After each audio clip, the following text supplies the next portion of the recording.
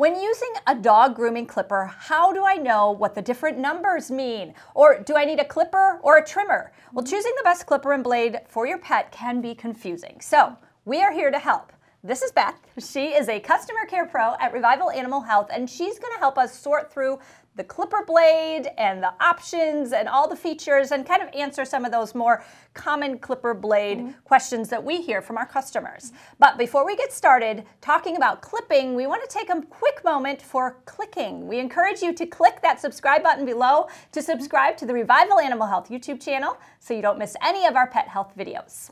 Okay, so Beth, let's first start with choosing a clipper versus a trimmer. Now, when would you want a clipper really instead of a trimmer? When do you use those? Well, a clipper, like what you're holding, that is more for the body. That's just more for all around the dog's body. And then the trimmer you're going to want to use around the paws, maybe around the hard to reach areas, maybe around the ears, just in those teeny tiny little areas that this big monster can't get to. So we've determined we need a clipper, and at Revival we actually sell 3 different brands. There's Oster, Andis, and Walls. So, but before you pick one, there are some factors, features, things you want to consider, because not all clippers are the same. They don't all work the same, and they're kind of different for each person. So you want to make sure the preference is right for you.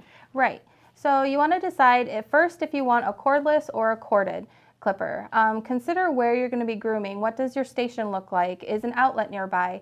How long do you need each grooming, how long do you need the clipper to last for each grooming session? What type of coats are you going to be grooming on a regular basis?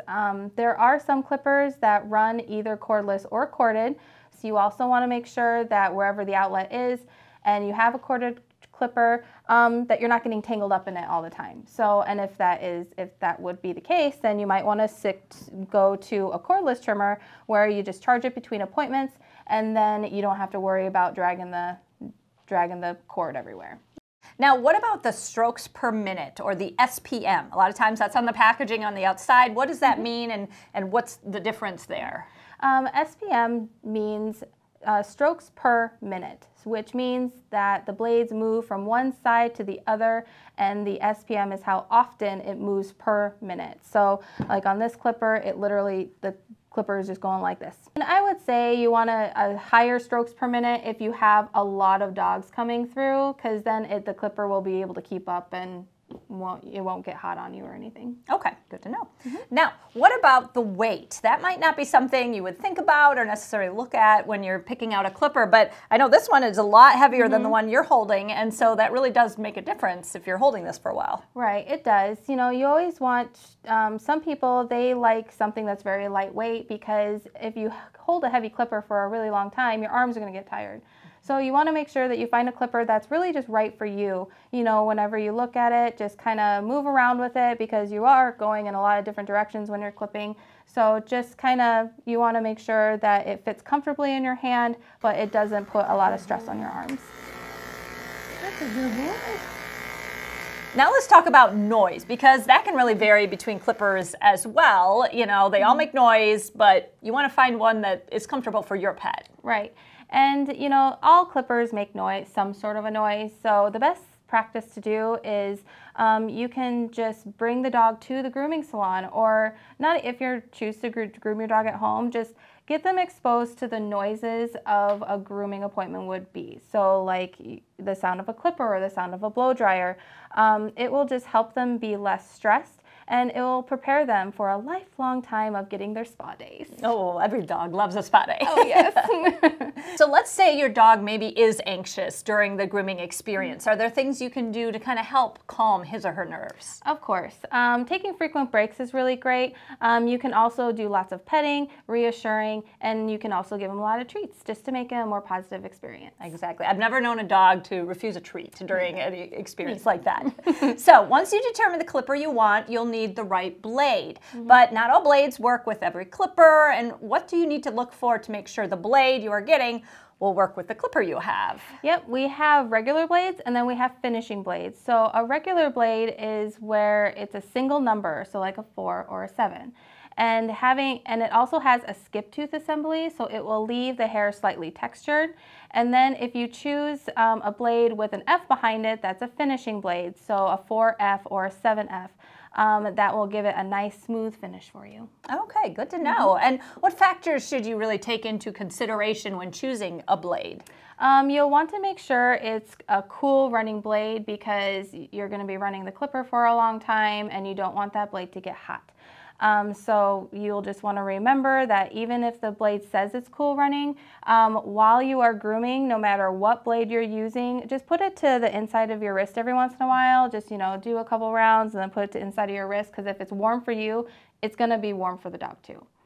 And if you have a coat that it requires a little bit more TLC, you're going to want to start with a skip tooth blade first, so like a 4 or 7, just to get the bulk out, and then you can always come back with a finishing blade to finish it up. Now, what if you're attempting to maybe clip a thicker coat with a finishing blade? What will happen in that situation?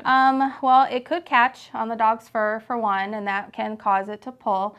But then it will also make the blade work harder, and we really don't want the blade to work harder. You want it to work smarter. So if you would try to use a finishing blade on a thick coat, it will probably become hot, and then you'll either have to switch out blades or just take a break, because the dog is probably going to have some discomfort. Just like human hair, dog hair comes in lots of textures and lengths. So make sure that you have the proper blade, or maybe not even use a clipper at all.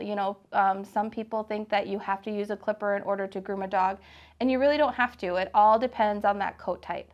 So if you're grooming a breed that has a super heavy coat, like a golden retriever or a Siberian husky, you really don't even have to use a clipper on them, because they do have that built-in cooling system. So it actually may cause more harm than good if you use a clipper on them.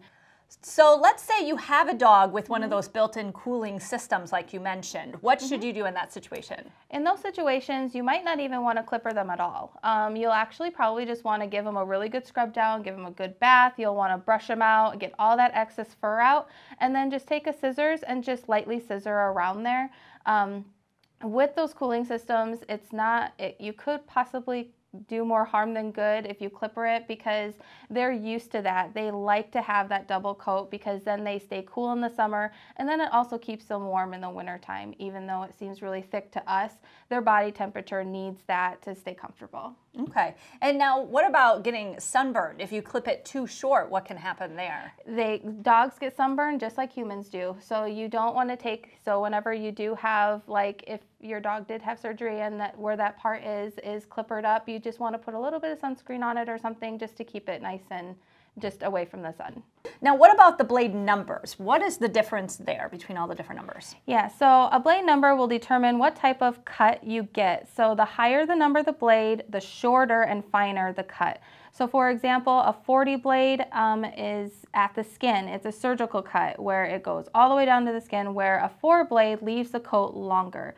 If you're not sure how short you want the hair to be, you can always put the blade, put a blade guard, or people also call them attachments, on the blade, which will leave the hair even longer. So then you can really play around with what type of length you want the dog's hair to be. And you can always go shorter, but you can't put it back. You can't put it back on. No. Now, we do actually have a helpful dog clipper blade chart available in the Learning Center at revivalanimal.com. It's a great resource. It really helps you kind of choose which blade you need depending on the breed of your dog. And I do want to talk a little bit about the attachment combs that you mentioned earlier. We do have some of those here. Now, some clippers come with them, or you can buy them separately as an attachment kit.